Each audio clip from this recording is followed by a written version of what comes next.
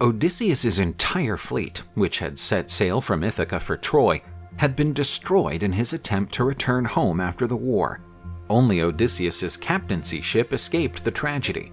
After a long time of sailing aimlessly on the sea, they found a beautiful island. But this did not gladden the hearts of the men of Ithaca, for they were traumatized by their last experiences on the island of the Cyclops and the Laestrygonians. The men set up camp on the beach, but the soldiers' low morale left them inert and without the courage to explore the island. But Odysseus grabbed a bow and set off after a prey for dinner. Due to the grace of the gods, Odysseus found a small deer. Using his exceptional marksmanship, he brought the animal down with a perfect shot. As he was returning to the beach with the animal's carcass on his back, he spotted a puff of smoke on the other side of the island. The men of Ithaca were overjoyed to see the king return with precious food. But these smiles quickly vanished when Odysseus ordered the formation of an expedition to find out who lived on that island. The hero did not wish to be responsible again for sending more men to their deaths. Therefore, the chosen ones would be elected by the gods through a lottery. The group of men led by Eurylochus went out to find who oversaw the island. They found a beautiful palace, but the entrance was filled with wolves and lions, which terrified the men. But, to the explorers' amazement, these creatures seemed as docile as pets. Suddenly, one of the men heard the singing of a woman coming from inside the palace. A beautiful woman was singing as she weaved. She was Circe, daughter of Helios and Perse. She had an enchanting beauty. Circe stood up and welcomed her visitors, inviting them in. She asked the guests to share a magnificent feast with her. Odysseus's men enjoyed the splendid delicacies offered by the lady, while Circe filled their cups with a magic potion. Suddenly, one of the men tried to speak, and his throat emitted a horrendous animalistic sound. The terrified visitors began to undergo a metamorphosis. A large snout started to appear on their faces, and their hands were replaced by split hooves. Circe had turned all the visitors into pigs, and with her staff, she led them into the pigsty. But, as a precaution, Eurylochus had not entered the palace, suspecting a trap. He was an eyewitness to that grotesque scene. Eurylochus desperately told everything he witnessed to Odysseus, who promptly set out to rescue them.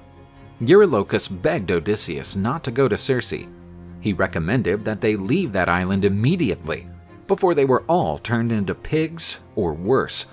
But Odysseus felt it was his duty to try to save the few men he had left, even if it cost him his life, and he set off. On his way through the forest, he met a young man.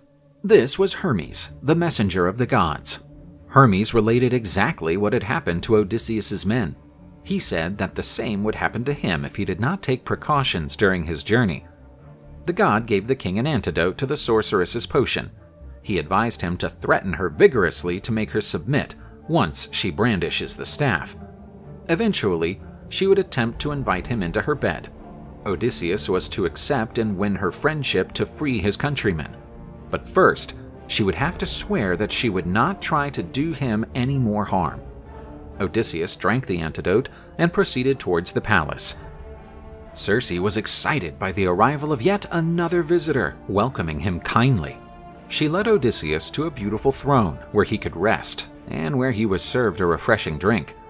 Odysseus took the potion offered by his hostess, who looked on excitedly as he drank all the liquid from the golden cup. Then Circe touched the hero with her staff and ordered him to head for the pigsty, for that was where the pigs were. But Odysseus was immune to her charms, and he pushed the staff away, threatening Circe with his sword. With a seductive look, the lady asked Odysseus to spare her life and invited him to share her bed. Odysseus said he would accept the invitation, provided she swore not to attempt his life or do any harm. Circe took the oath, and the king of Ithaca and the sorceress were united in the divine bed. The next day, Odysseus was very well treated by the nymphs, who cleaned and dressed him. Circe was sitting at the table, waiting for the king. A great feast had been served, but he said it would be unworthy to eat while his men lived in a dump like pigs. Circe went to the pigsty and used her powers to restore the pigs to their previous form. Odysseus was amazed by the scene, noting that his companions seemed to be younger and healthier than before. The men embraced and celebrated their return to their former form. Circe was magnanimous to the men who entered her domains. She invited them to stay until they felt ready to move on. Odysseus and his men stayed on Circe's island for a year, enjoying the hospitality of their divine hostess. But one day, the warriors of Ithaca pressed the hero to return home. Odysseus confessed to Circe his desire to leave. She replied that she did not want to keep him there against his will. But before he could head home, Odysseus was to visit one of the most frightening places in the world.